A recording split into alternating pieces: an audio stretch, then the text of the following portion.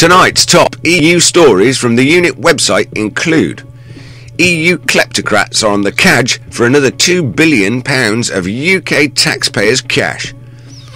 US Treasury Secretary Jack Lew tells Europe to focus on growth. Outrage as Britain's foreign aid bill goes up as other countries make cuts. Real Madrid faces EU probe amid soccer aid complaints. And finally, after a decade-long ban, the EU flag flies over Prague. I'm Rick Timmis, and this is the Unit Nightly News.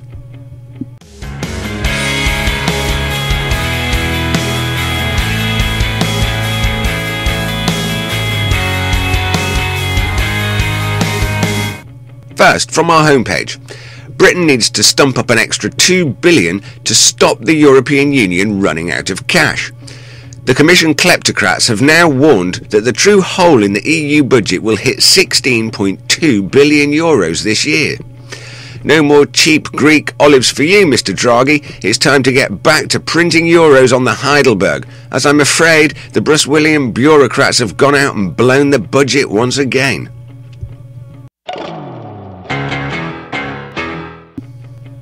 The new US Treasury Secretary Jack Lew has come out of his corner punching. He was quick to lay down his line of strategy for paddling the EU out of the fiscal mess, urging MEPs to action growth over austerity.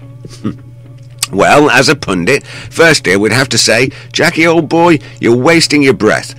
Barroso's bozo bully boys from Brussels couldn't action a bun fight in a patisserie, but of course, being from the USA, you still do have two hopes: Bob Hope and No Hope.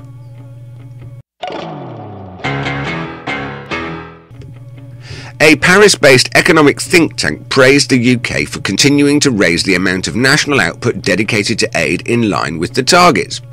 So let's see then. Here we are aboard the good ship Great Britain, with our tug lines firmly attached to the EU Hindenburg as she implodes in an economic fireball. And what do? Shut down services, jettison jobs, increase taxation and drive up austerity. For some reason, it appears the government has taken leave of its senses over the question of overseas aid.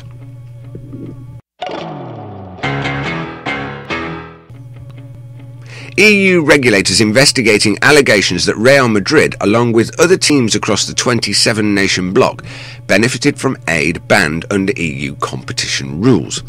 The article goes on to reveal that the record 9-time European champion spent a world record £80 million to acquire Cristiano Ronaldo from Manchester United in 2009.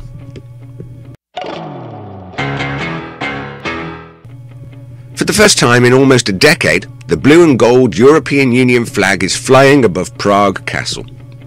There isn't a tank, artillery or infantryman in sight, a masterful example of how the pen is mightier than the sword. However, all is not well in the Czech capital, and this nation's traumatic memories of occupation by the Nazis followed by decades of subjugation by the Soviets make it particularly sensitive to feelings of being bullied by outside powers.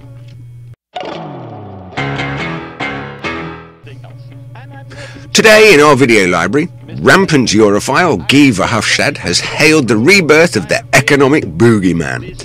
Now don't get me wrong, I'm no pro-Europe fan myself. Why would I be in favour of something that I cannot elect in or out of power? But Mr. Verhofstadt puts forward an apocalyptic scene, preaching with the passion of Martin Luther King. He speaks of economic destruction for Germany and the collapse of the United Kingdom. Suicide for Germany, a nightmare for Europe, and a horror story for the UK. According to Guy Verhofstadt, that is why we need a fully integrated federal United States of Europe. I'm Rick Timmis, reporting for the Unit Nightly News. I'll see you soon.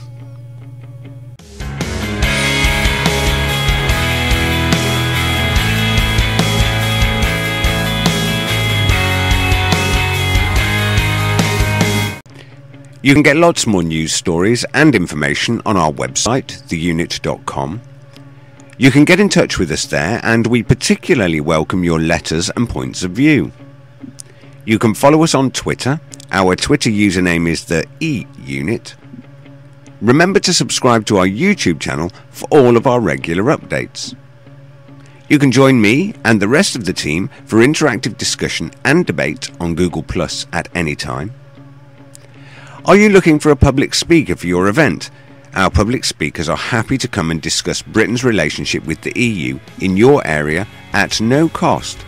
If you would like to add interest and value to your group event, then get in touch with us via the Words section of our website. Join us in our live question time style online show, The Unit Interactive, broadcast live on our website, theunit.com, and globally via thehangoutshow.com. Join our community on Google+, and you can be part of the wider public voice, united in freedom, liberty and independence. Simply join our community, The Unit, on Google+.